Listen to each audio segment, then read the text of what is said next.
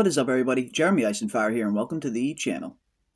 Episode 6 of Shogun is here, and we got another phenomenal episode where we learned quite a bit about some of our characters, including Mariko and Ochiba in particular, and the connection that the two of them had as children, while also learning a little bit more about Mariko's father and the crimes that he was accused of committing, along with also learning just exactly why Ochiba despises Toranaga so much. The episode starts off with a flashback to 22 years ago, where we see a young Mariko with her father still alive, as they are being brought into the service of Lady Ochiba's father at the time. And right off the bat, these scenes clearly establish the deep friendship that Ochiba and Mariko once had, both as children and even growing up into adulthood, right up until the point where Mariko was married off to Buntaro, which I believe was the last time that the two have seen each other. We also get a small glimpse as to what Mariko was referring to in the previous episode, calling the former ruler of Japan a murderous tyrant, as we see him beheading multiple victims with Mariko's father attempting to intervene, had it not been for Toranaga stopping him.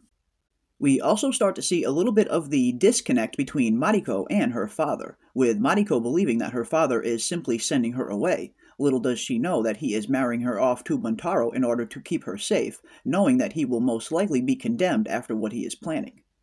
We also get a really interesting scene of Mariko practicing with the naginata,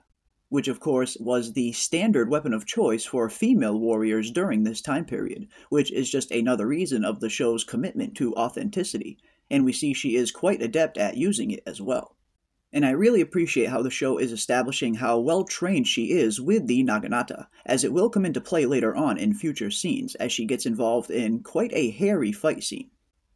But next we see Toranaga addressing his troops after the devastating earthquake that took quite a sizable portion of his army. We also see Blackthorne get rewarded for his most recent service in saving Toranaga from the earthquake, where not only does Toranaga gift him with 2 new swords, but also grants him his own substantial fief and the title of Chief Admiral, while also placing him in charge of the Cannon Regiment,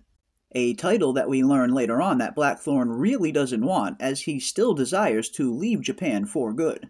And you can definitely start to see some of the jealousy start to seep into some of Toranaga's men, seeing all of the favors that Blackthorne keeps getting bestowed upon, when most of them still look at him as a foreign barbarian, and not the Hatamoto that he has been granted. A sentiment that we see reflected in Omi and Yabushige later.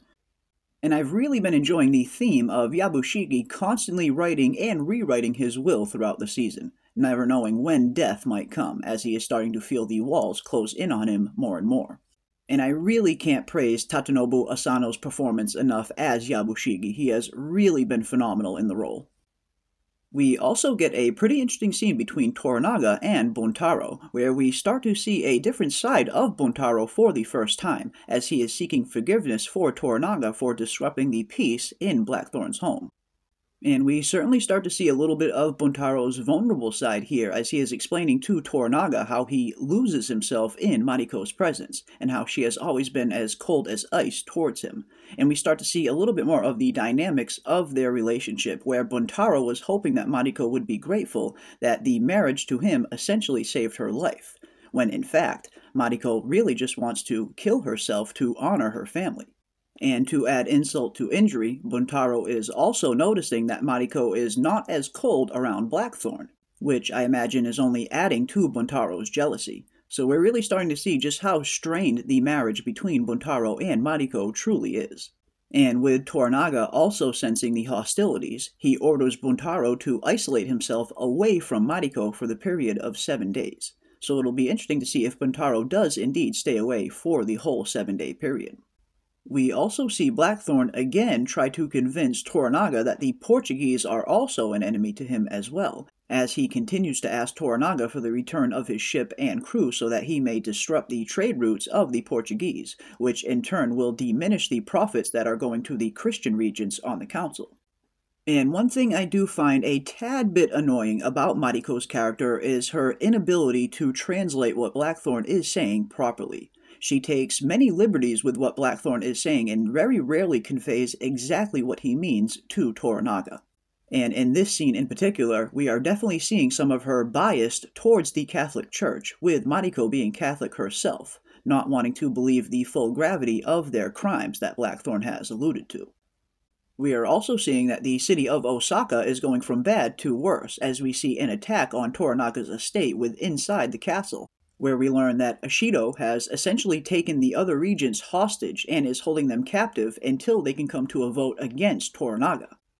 And if nothing else, these events definitely showcase how much influence Lady Ochiba has over Ishido and the other members of the council. And even the Catholics are starting to realize that the campaign against Toranaga has been vastly accelerated, which Father Martin also attributes to the influence that Ochiba has over the council, and suggests that now it might be time for them to look towards Toranaga as an ally, as with Lady Ochiba in charge, and especially with her being no friend of the Catholic Church, they might come to a more favorable alliance with Toranaga.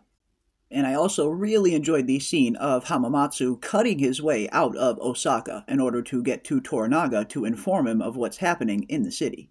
And if nothing else, it seems like at least some of the fellow regents are starting to realize that they are becoming nothing more than pawns now that Lady Ochiba is here. A situation we see come to a climax later on in the episode. And speaking of Lady Ochiba's influence, we see it on display yet again when she essentially chooses Toranaga's replacement on the council herself, offering up a candidate that they can undoubtedly control. And we also start to learn exactly why Lady Ochiba despises Toranaga as much as she blames Toranaga for the death of her father. Even though it was not Toranaga who delivered the killing blow, she very much blames him and credits him for the planning of it. Which, if nothing else, gives us a little bit of an example as to why she is willing to go to such lengths to end Toranaga's reign. But with Hiromatsu finally making it to Ejiro and informing Toranaga of what's happening in Osaka, Hiromatsu also suggests that they enact a plan called Crimson Sky, which is essentially an offensive where they would attack the city of Osaka, killing all of the regents and installing Toranaga as sole regent, essentially making Toranaga the next shogun. A plan that Toranaga is not in favor of at first, as being shogun is never something he desired. That is, of course, until he hears of Ishido and Ochiba's latest treachery at killing a fellow member of the council, the same member, in fact, who would not confirm their replacement for Toranaga. So it seems Lady Ochiba was not exaggerating as she stated that the time for politics has come to an end, as we see her and Ishido continue to up the ante in their efforts against Toranaga, which could ultimately end up proving fatal for Ochiba and Ishido, as they have now forced Toranaga's hand into enacting Crimson Sky, a plan to assault Osaka and kill everyone in power, installing Toranaga as the next shogun. So it seems like the stage is definitely set for Episode 7 to see some fireworks, to say the least. But overall, it was another phenomenal episode, and it was really nice to see some of the backstory behind not only Mariko, but Lady Ochiba's childhood as well, and seeing the deep connection the two characters had as children, while also seeing some of the events that forged Lady Ochiba into the person she is today, along with Mariko. But definitely let me know your thoughts and comments down below. Which part of Episode 6 stood out to you the most? But that is going to do it for our breakdown for Episode 6 of Shogun, Ladies of the Willow World. And if you enjoyed this video, don't forget to hit a like on your way out and consider subscribing to stay up to date on all of our upcoming content. And as always, I want to give a big thank you to everybody out there for watching, and a huge thank you to all of the channel members, and we will see you on the next one.